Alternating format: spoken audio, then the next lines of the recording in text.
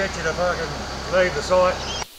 150 years of logging and the canopy has been reduced probably by 30 metres. And all you've got now is 15, 20-year-old regrowth. This forest canopy was at least 30 metres higher than it is today, and probably more. And we'll never see that again in our lifetime. Okay, just a few metres over here we have a recruitment tree with the R written on the bark there. But the other problem is that there's nobody recording where they are. 10, 15, 20 years time, whatever it is, when they come back to relog this compartment, those trees will be chopped down and they'll mark up smaller trees to replace them.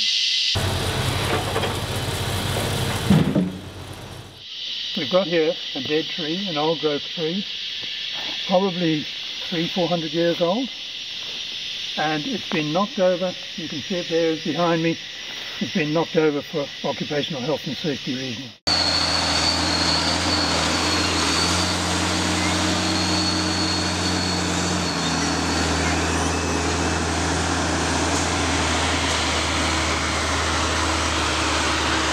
Well, I think the question is what could be done worse, really, because they've gone pretty well to the extreme here. This is sort of an end of cycle logging where they've gone through and taken out anything that is merchantable, anything they can sell, anything that's worth $1 they've taken out.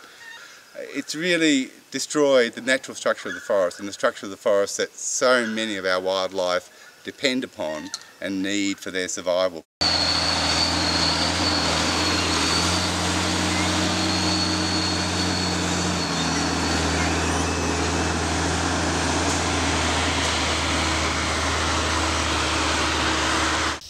I think when you come to visit this forest with a forestry officer, the question should be asked, where are the habitat trees?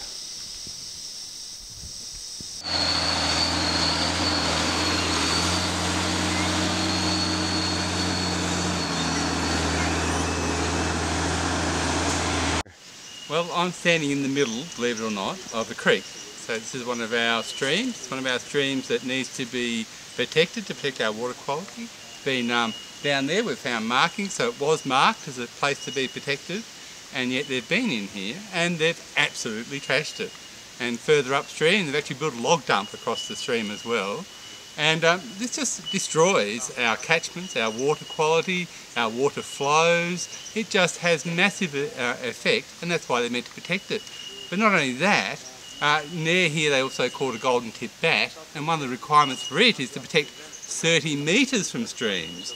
So not only weren't they meant to push all this debris into the middle of the creek along with logs and stumps and other things, they were meant to protect it, totally protect it, for 30 metres from where I'm standing on either side. And they obviously have not done that. This is one of the many trees that are within this exclusion area, that's within 30 metres of the creek that are meant to protect for the golden tip bat that they've felled and obviously are going to make a fortune out of. So they make more money than the poultry fines they get, so it's well worth their while to do this.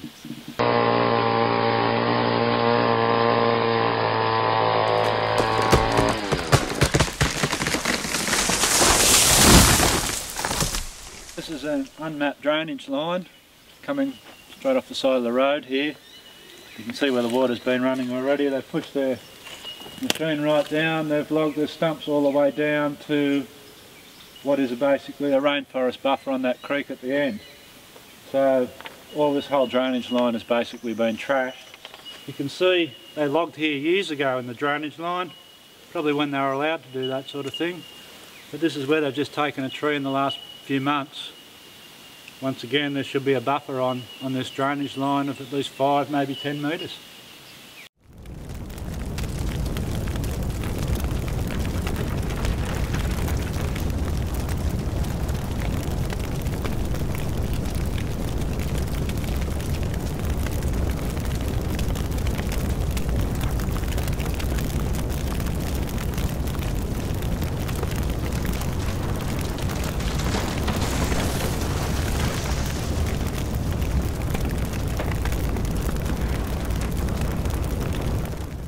They have had a bit of a go here. You can see there's bare earth they've cleared around.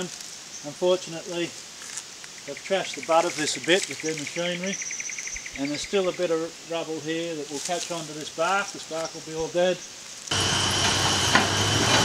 I'm standing just inside the buffer for this stream here behind me. The 2 marks on the tree here define the buffer, and there's several quite large habitat trees are clearly marked, but unfortunately they're within the buffer zone, so they shouldn't count as a habitat tree to compensate for the destruction that's gone on behind us. They're meant to be retained anyway because they're within a streamside buffer.